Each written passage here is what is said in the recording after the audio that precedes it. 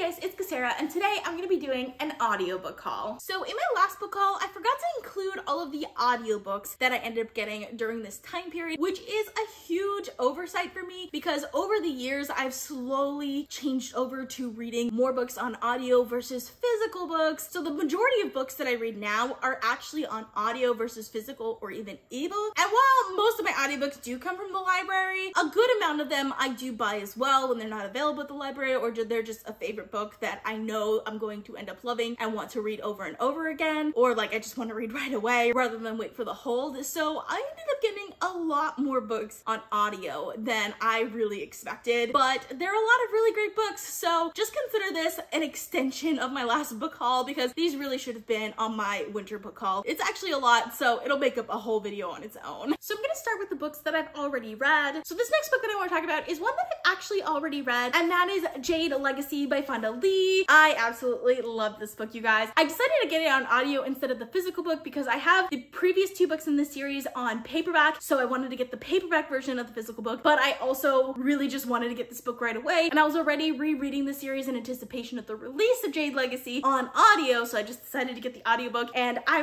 don't regret it at all. I absolutely love the audiobook for this entire series. The audiobook narrator is fantastic. It's an Asian-inspired urban fantasy series that's following the family that leads a Greenbone clan. The clan basically is one of the biggest powers in their island country of Kaikon, and I just absolutely love the characters. They have really great morally ambiguous characters. I love the family connections and the family relationships that go on in the series, and it also has fantastic world building because even though it's urban fantasy, it has a very high fantasy feel to it, which I absolutely love, and I love the magic as well. And of course, it gets really political, especially Jade Legacy. And of course, I love political fantasy, so this book just hit all of the boxes for me. This was one of my new favorite series of all time, and I'm just really excited to have a copy of it, and I will definitely be getting a physical copy of it as well when the paperback comes out. So the next one I decided to get was The Eye of the World by Robert Jordan. I actually decided to get the new version that they just released that is narrated by Rosamund Pike. Rosamund Pike is the actress who plays Moraine in the TV show adaptation, but Rosamund Pike is an audiobook narrator in her own right. She did an audiobook narration of Pride and Prejudice that I absolutely loved, and don't get me wrong, I do like the original audiobook narrators of Michael Kramer and Kate Redding, but I started the audiobook narration by Rosamund Pike and I like it a lot, like a lot. So I'm really glad I decided to get this. Also because I have access to the other narration through my library, so I just felt like I wanted to try something a little bit different. I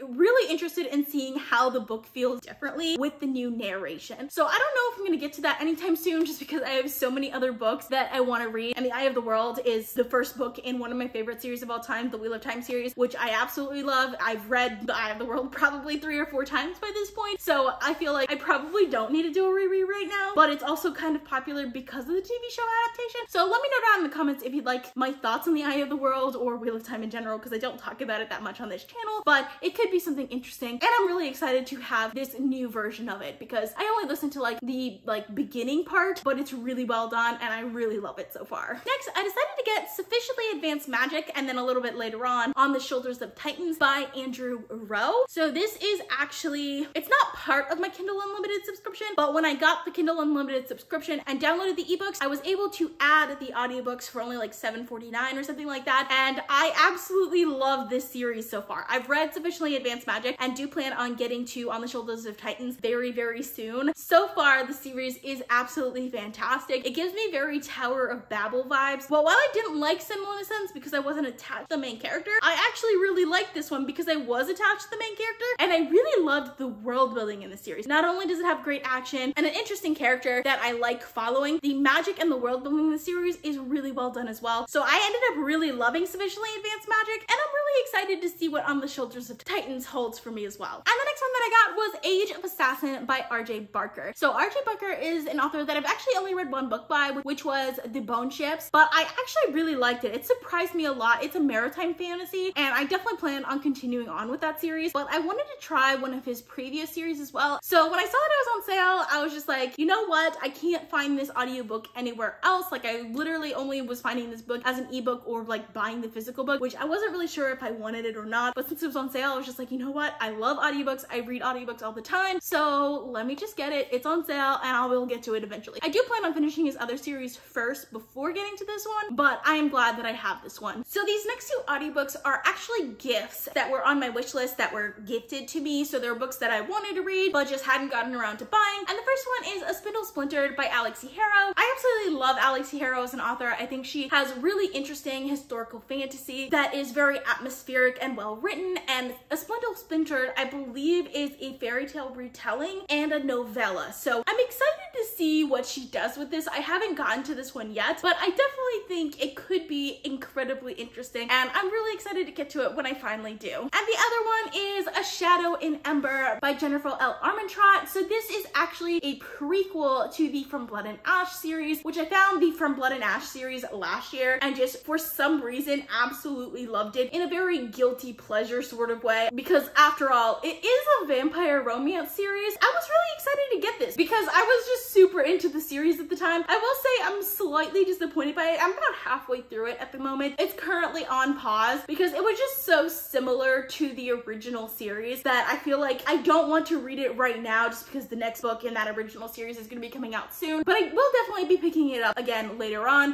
and I'm hoping that it veers off in a different direction than the original series, just because the audiobook narrator is the exact same narrator as the narrator from Blood and Ash, but it's following two different characters, yet they're in very similar situations. So it almost feels, at least at the beginning, like you're rereading From Blood and Ash, even though you're not, and it's a completely different situation, but it just has the exact same feel to it. So I am still really excited for this, and I will be getting to it eventually, just not right away. And the next one that I got was The Palace of Illusions by Chitra Bandaji Divyakaruni. I'm pretty sure I pronounced that wrong, but I'm actually really excited for this one because this is actually a retelling of the Indian epic Mahabharata, but it's told from a woman's perspective, which is just really interesting to me. It's also a fantasy novel, so of course I like that aspect of it as well, and I just think it's a really interesting concept that I want to read. I've heard really good things about it, so hopefully it'll end up being amazing, but I've never heard anything by this author before, so we'll see. So now we're gonna move on to the sci-fi books that I decided to get. The first one was 1Q84 by Haruki Murakami. Now come to think of it, I don't actually know if this is sci-fi. I actually don't know anything about this book. This was one of my complete whim that I decided to pick up this book. It's partially because it was just such a long book, and like when I want to read a book and it's that long, I don't like to borrow the audiobook from my library because a lot of times I have to return it before I finish the book. So that's why I decided to get this one. I don't know very much about this at all, but I heard Murakami is a very good author that a lot of people seem to really like, so I wanted to try his works. And when I'm reading an author for the first time, I like to read some of their most popular works so I can get like kind of a picture of whether I like their books or not before going into their more obscure books. And this is the one that I hear the most about, is 1Q84. So I'm hoping that I'm gonna end up loving this. Kind of along the same lines, I also got Children of Time by Adrian Tchaikovsky. I don't know if I pronounced his name right. This is another author that I've heard really good things about, that people seem to really love. And this is the book that I hear the most about, is Children of Time. Also, my library doesn't have the audiobook for this, and I feel like a lot of times with sci-fi in particular, I prefer to listen to the audiobook rather than read the physical book. Sometimes I do like the physical book. It really depends on the sci-fi novel, but it was on sale when I decided to get it, so I was just like, you know what? It's calling me. I need to get it. So I decided to get this one, and hopefully I can get to it soon. Probably not this month just because I have other sci-fi books that I want to get to first, but maybe next month. This next one I've actually already read, and that's Project Hail Mary by Andy Weir. I think I mentioned earlier in my channel, I picked this up on a complete whim. Mind you, I really like Andy Weir, and I don't regret getting Project Hail Mary at all.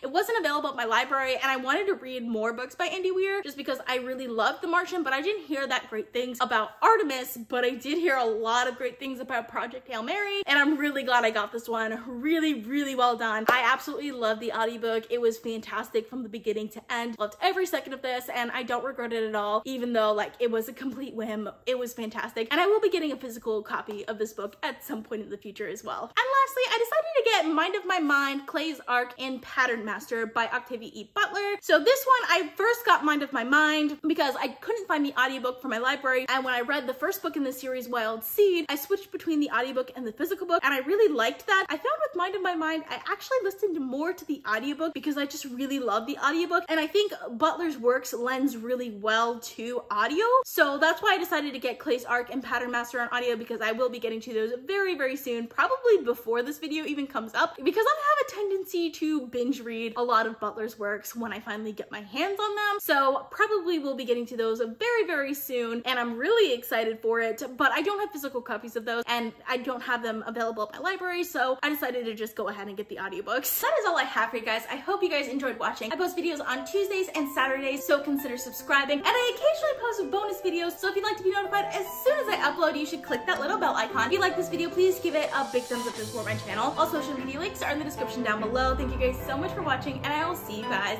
next time. Bye.